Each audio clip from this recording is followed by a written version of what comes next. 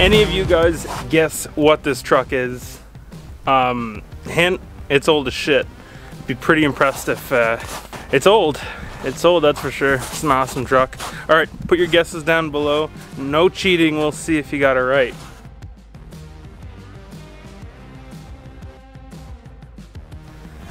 And no big deal if you don't, because I wouldn't either. I have no idea.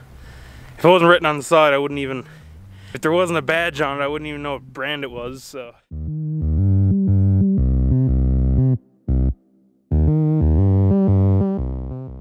We got the old Maxwell's today.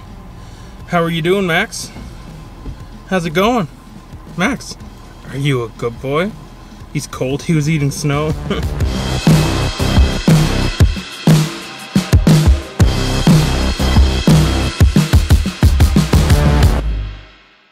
Water on the lens. It's raining. This camera is not waterproof.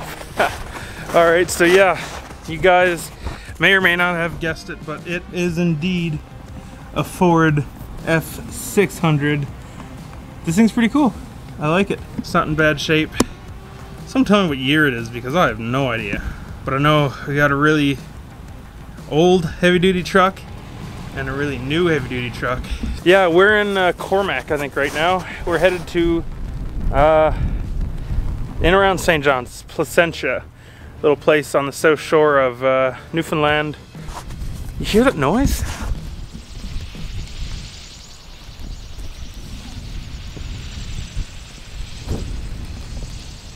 What is that? If anyone knows what that is, tell me that too, because it's creepy as shit. If I was hearing that in the middle of the night, no sir, wouldn't be here. I'm thinking bats, but what it sounds like is a helicopter taking off. And, oh!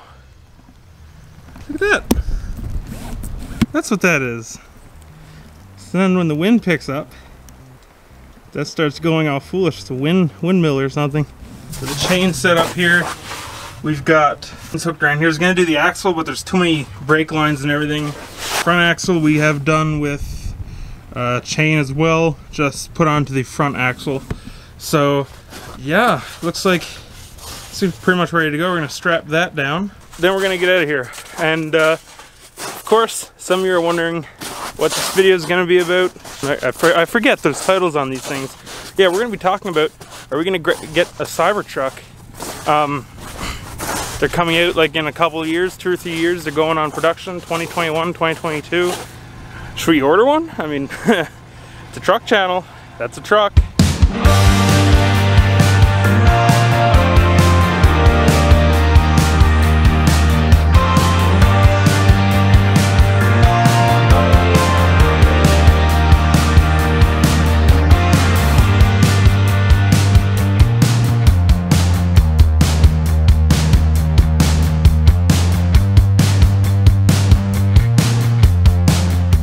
Already so early in the video, I would like to present to you guys the struggle bus.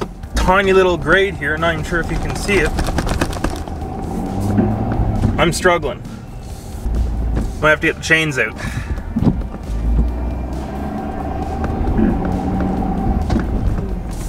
Okay, so what I'm gonna do here is go back and forth, kind of beat down a path for myself, because I do not want to take the chains out right now.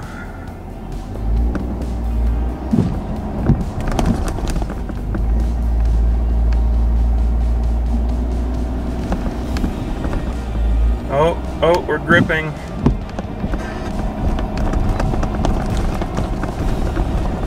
We are gripping and moving. We're not gonna make it up this hill. There's no way. There is no way. No, there's no way. Yeah, there's no way. There's no way! We just made it!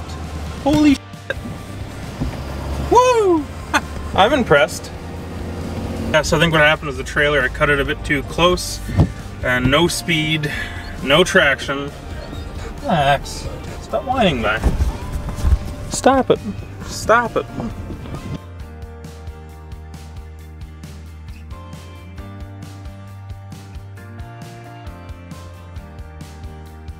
Well, looks like this is what the drive is gonna look like. That's kind of pretty. We're in four-wheel drive now. That's fine. This is fine. This is totally fine. So yeah, so I just thought I'd throw an honorable mention out there to the Tesla Cybertruck. It looks super good, right? The 3-motor one, obviously it's the only one I would look at. 500-mile range, which is like 900 kilometers. That's like a tank of fuel, right? And see, the thing with Newfoundland Labrador is that range, it'll get you from start east to west. It'll get you from St. John's to Corner Brook, which is like the big city, or Deer Lake. You charge up, go to Deer Lake to the ferry, like Northern Peninsula. That's only, yeah, it's 400 or 500 kilometers. You recharge there, and then with that range, you should be able to make it to Goose Bay, and then with that range, like, yeah, then it's another 500 kilometers to Labrador City. So yeah, technically you can make it across the entire province. Just with like 4 or 5 charges, and you know the charges last an hour each. So every time you stop, you grab some foods, you take a whiz, whatever you do, and it makes total sense. I'd be down for that. Now the thing is, towing that 900 kilometers, like in this truck here, when I tow 15,000 pounds, or let's say we'll max it at 14,000 pounds. When I tow 14,000 pounds, I only get about 500 or 600 kilometers range. Crap. When I'm not towing, I get a 1,200 kilometer range. So we're looking at a drop of, well, yeah, it's half. I get half the mileage towing 15,000 pounds. So that is something that worries me when it comes to this Cybertruck. Towing, for my application anyways, it'll be pretty much useless. But you know damn well we'll be throwing a gooseneck ball in that and seeing what it can do anyways. I could see it for doing short runs, little trips here and there. It'd be cool for towing a smaller trailer, maybe like a special enclosed car hauling. Could work. I mean, you could make that work. The design, I think, it's like everyone said, it's retro, very simple, and I like the simple design. I think that's still kind of a concept. But see, the way Tesla is, they can do concepts and then come really close to nailing them. They can easily say this is a concept for 2 or 3 years in time. So I think the truck is going to be a bit more practical, a bit different, still generally the same, but I don't think it's going to be exactly that. I mean, let's be real, that truck is a bit over the top. I would get one if it looked just like that. I think it's a pretty snazzy looking rig. I'd be interesting to see how it does in the cold, because up here, like Labrador City, you know, we're looking at minus 45, minus 50. I don't think it'll be able to handle that. It looks like a cool truck, and I think electric vehicles are cool. Like I love standard transmissions and stuff, but I really love paddle shifters and electronic shifting, because all they did is get rid of the clutch. You can still control the gears, and even the slowest electronic shifting transmission is still pretty much just as fast as shifting for most people, a manual transmission. Electric is getting rid of gears altogether. I mean, it gives you really good control. When you let off the gas, you're going to get the braking. When you get back on the gas, you're going to get the acceleration. It just makes sense. Getting rid of the torque converters and things like that, just having the electric torque, it's gonna be pretty cool. And the thing with the I live in the boondocks, and for those of you who don't know what boondocks mean, it's like way out in the middle of nowhere, pretty much. We don't even have paved roads. And there's a lot of, you have to have something, at least an SUV that's at least a little bit off-road capable. I mean, cars can do it, but you're gonna ruin a car. So like, I've always wanted a Tesla, pretend that I could afford one. The difference is these trucks make money, those cars wouldn't toy pretty much. A car would be a toy for me. This truck I could do some things with, and it would probably be able to handle some gravel roads, a bit of off-road. I mean, that's the future. I'm ready to jump on board. Should we order one? I mean, it's $100 and it's refundable. I've never even been in a Tesla, actually. I've only seen a limited amount of them. They're not popular up here. Even though there's a few going around in Newfoundland, charging stations and stuff are very few and far between. But I mean, now that Tesla's got a product out that, you know, those good old Newfie boys can fill full of wood, maybe we'll see a few more electric vehicles on the go. Just love to take that thing, and it's got the high sides on the bed. I'd love to pile that so full of wood that it Yeah, the Tesla Cybertruck. Oh man, what a great marketing stunt that is. So it's just like people lost their minds. It's like a lot of people don't understand the concept of Tesla yet. Is they do whatever the hell they want, however the hell they want. I mean, Elon started like, what was it? Like the Boring Company. They just made a flamethrower that worked. They don't care. They don't care. If my viewers have a Tesla, I would love to try one. Now Tesla, I'm also going to talk about, Tesla's doing the no, I think it's just called the semi. It's going to be hard because the thing with diesel, I mean, you see how much diesel is getting pumped around and hauled around, how much these trucks take. Not really these ones, but a semi, how much fuel it'll take. Having an electric one would be awesome for towing campers, but I don't think society has caught up to it yet. Battery technology, I think, still needs to go a little ways, not a long ways, but a little ways. They're gonna need at least, you know, I'm gonna say like a 1,500 kilometer range.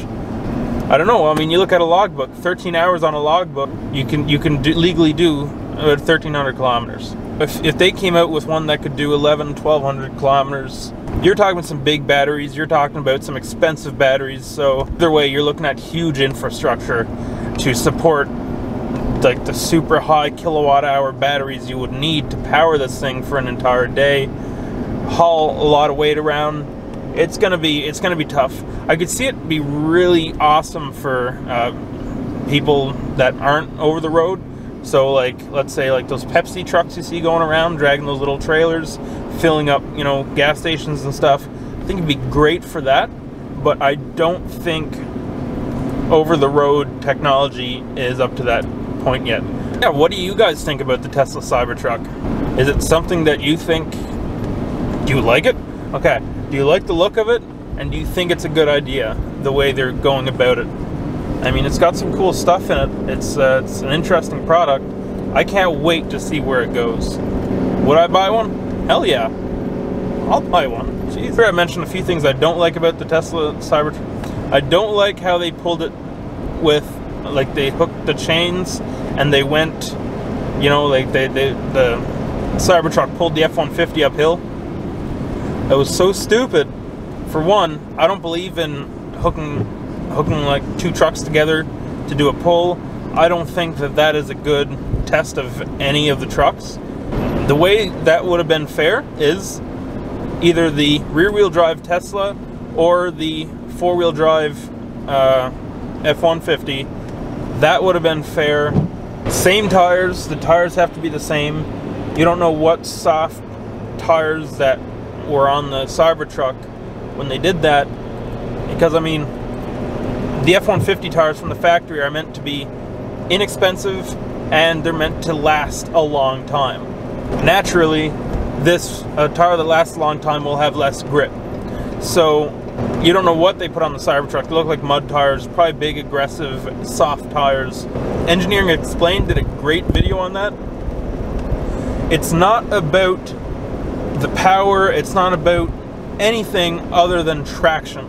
And when it comes to trucks, you're looking at traction, the weight of the vehicle, how much weight is on it. Like this thing, if I don't put enough weight on the rear wheels, I'll get stuck. So it's about the weight that's on it, and then obviously you need some power, but power isn't the big thing. It's just whatever weight and whatever tires you have. So wide tires with a lot of weight. Let's say you take a semi versus a single rear wheel F-250 in 4 low. You put that thing in four low, you got all 4 tires. Let's say it's like mine. You have 13.5 inch wide tires or wider, and you know, you load the bed nice and heavy, you know, you put a big 4-wheeler back there or something, or some bricks, a couple pallets. In 4 low, you air down the tires, and then you have the tractor trailer, no weight on it, even though it's got 8 tires and a proper shit ton of torque. It's not going to drag that F-250 with the weight on it, with the big tires, because 120 psi, 130 psi, there's so little touching the ground, there's so little grip, like it's just not gonna go. So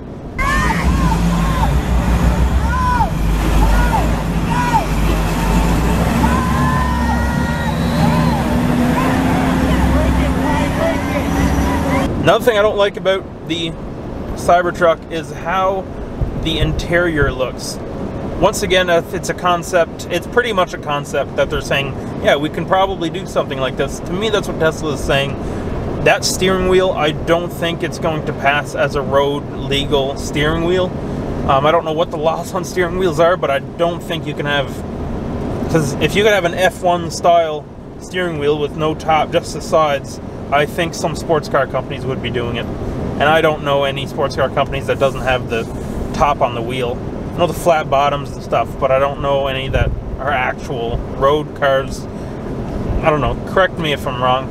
I probably am wrong, list some below, but I don't think that'll be, and it wouldn't be comfortable for long drives either, like having a steering wheel like that. Everyone likes putting their hands on the top or the bottom of the wheel. I don't know, that's just opinion. Don't like how like the dash is non-existent. It is a nice minimalistic look, but it doesn't look cozy and comfortable and like has a lot of storage and stuff. It just doesn't seem complete. That's it.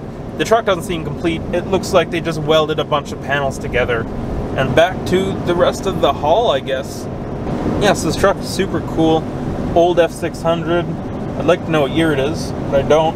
Looks like it has like a dump bed on it. I wonder if the bed dump, I wonder if it works. So yeah, we're pulling up from Cormac to Placentia. It's gonna be a good little trip. Of course, it's gonna be dark when we get there, so hopefully you guys will be able to see something, but camera doesn't have night vision, so I didn't film putting it on because I wanted to look real professional, because he's the owner of a company and he was coming out especially on a Saturday just for me, because last night things were too late once I got the new tires put on the trailer. So he was coming out. I just wanted to get him sent on his way so he could go spend time with his family. So, but you will get to see offloading it, and it will probably be a shit show. Hopefully, well, hopefully it all goes well, but you never know. You never know.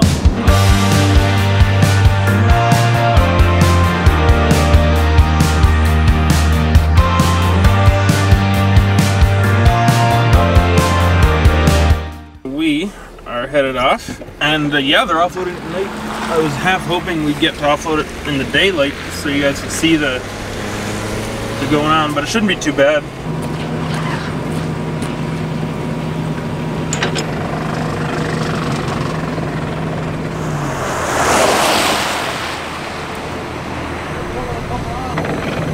Yeah, maybe short.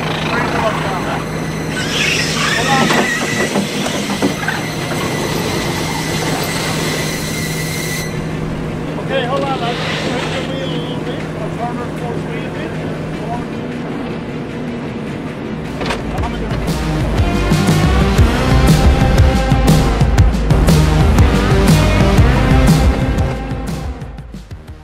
Alright, that's it. That's the end of the video. Got the truck offloaded. Everything went pretty well. Always sketchy offloading things without working brakes. Technically the brakes did work on that truck because they were just stuck on. Oh, just I didn't like that. I was not okay with that. Guys, I hope you enjoyed it. I thought it made for an interesting video. You know, hauling the thing. Wasn't sure what to talk about, so just talk about the Cybertruck. I'm gonna have one day. I'm gonna own one. So this is a re-upload. I didn't, for one, there was no music in the first upload. I guess I didn't finish it. You know, it's crunch time before Christmas now with all the trucking stuff, getting everything done.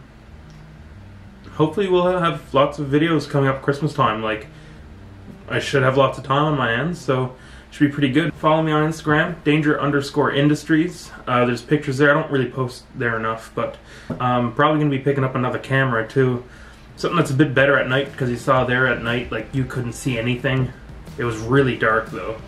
I mean, there's a camera I can buy that'll show everything perfectly, weatherproof, so even, you know, in that great Newfoundland weather when it's pouring rain or snowing like crazy, I'll be able to take the camera out no problem. Should be pretty good. Even better quality videos. Lots of videos coming up, guys, and you know what to do. You know what to do if you want to see more videos. You know the drill. Not your first time on YouTube. Guys, this is it for me. I'll see you in the next video. Hopefully it don't take too long to get it up. You guys have a good day. There's Blink with 2 eyes.